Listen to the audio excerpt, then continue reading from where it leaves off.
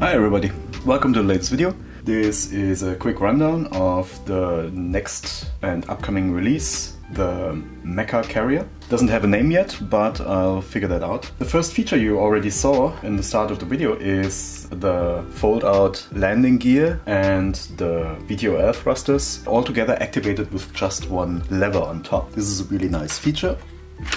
This took some time to design, especially because I had the shape first and then I had to come up with a mechanism that goes all the way through this upper bridge that covers the cargo area. So this was kind of tricky, but I'm happy with how it works. I'm going to show it again.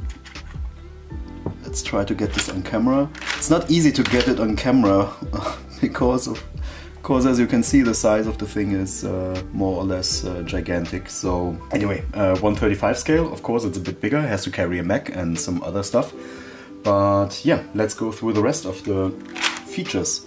So the next main feature, of course, is the capability to carry a mech. Let's go with our Sakura Fatboy. It fits all the mechs, by the way, but the bigger mechs are of course a little bit more tricky to get in the cargo area just because of their dimensions, but it works. I have tested this with all of them, but not to have a too lengthy video, I'm just gonna show you some stills later with the mechs. So how do we do it? Let's see, let's position this for the camera. So up here you have a little hook. This hook is on a hinge, but it works only if the hook is released. You're gonna see later on in the video why I have this sort of construction. So here's a little hatch you can open up, and here's the lever for the hook. This holds the hook in place when it's folded down. You just fold it up and you can lower it. And then when this part is lowered, the hinge for the Mecha shoulder hook works. So what you do is you release the hook, you can fold it up, and then back here is another hook that hooks into the mech's back roll bars. Those are identical on all the mechs. So first thing you have to do is completely lower the hook in the back. Then you can slide your mech in like this. Oops. Always in a crouched position. Then you can take the shoulder hook, move it below the shoulder pieces of the mech. And once you got this in place, you can just pull up on this lever and then turn it over, close the hatch again, and now it's uptight and this cannot rotate as far anymore. Now the next thing is you take the hook down here, put it in position for the rear roll bar, and then there's a small piece down here that folds out, and this one prevents the hook from going further down again. So this is in a stable position. And as you can see, once you fastened the mech, it holds in place pretty nicely. It's really stable and there's hardly any wheeling, any movement. So it's possible to actually play with this. Everything holds in place nice and tight.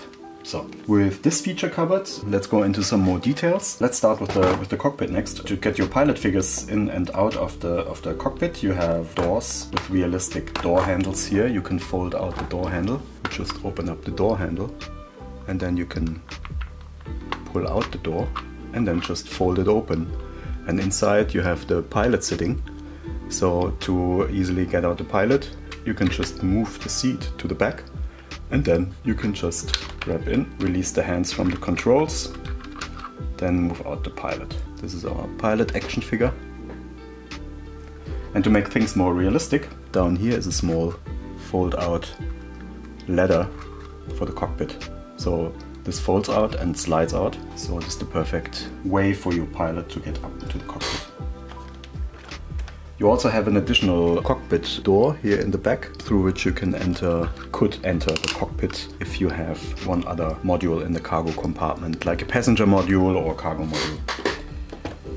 So I'm gonna fold this back up, put it back in. So next thing I want to show you is the other compartments that exist so far. So I'm gonna first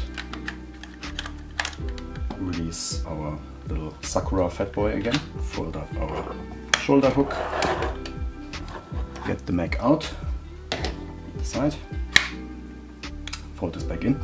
Now you can see the hooks are basically in place where the cargo modules will be. So what you have to do is you have to release this hook from the holder here, which is quite easy, as you can see. And this is here to hold the other cargo modules in place. So where do you put this thing then? I tried several options in the design, but everything interfered with all the mechanism, like the landing gear. But I found in the end there is a little bit of space left down here. And since the whole inside of the fuselage is hollowed out, you can simply take the hook and store it all the way up here, close this up, done. The first module we have, this is an early prototype of a cargo crate module. It's not completely printed. Here on the other side you can see I have only one door. This is how the inside looks like, and you can put it in both ways. There's also doors on each side through which you can enter from the cockpit. So how do you load the cargo module? It's very easy. You can see the opening up here. This is where this part goes. You just shove it in here. Lift it up a little bit, then you hold the knob down and turn it around 90 degrees, and here it holds in place. Close this hatch up again, and now you have a cargo lifter, and you can open up the cargo door on the side, store some stuff in there like your action figures or crates or the smaller mechs like the Marv or the Maeve, and even the exo armor suits. There's a lot of applications for these cargo crates, and there's actually an even better application for our exo armor suits. So if we remove this,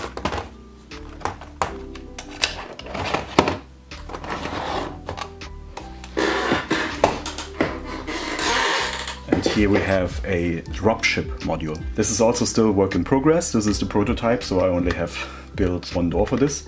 And this works the same way as the cargo crate. You just slide it in, push it up, twist the knob 90 degrees, close up the hatch again, et voila, we have a dropship for exo armors. So how does this work? You simply open this hatch, and inside there's a harness that holds an exo armor suit. A good thing about this is compatible with all our exo armor suits. That means you can just take the suit out like this, and then you can take any other suit like the Space Type version 1, put it into place, and then close up the hatch again. And this module holds, as you can see, there's 3 more doors, 2 doors on each side. This holds 4 of the exo armor suits in total, and this is some nice deployment action. I'm gonna make a separate video at some point to show you the construction of this thing, how it exactly works, the mechanics and everything, and also the assembly, because in addition to the instruction manuals I usually provide with the toy designs, I think it would be helpful in this case to also see a video of how everything comes together. Alright, that's it for this video. If you enjoyed this video, please leave a like and subscribe, and please feel free to share the videos, and I hope you enjoyed it, and see you back soon on my channel. Thanks for watching. Bye.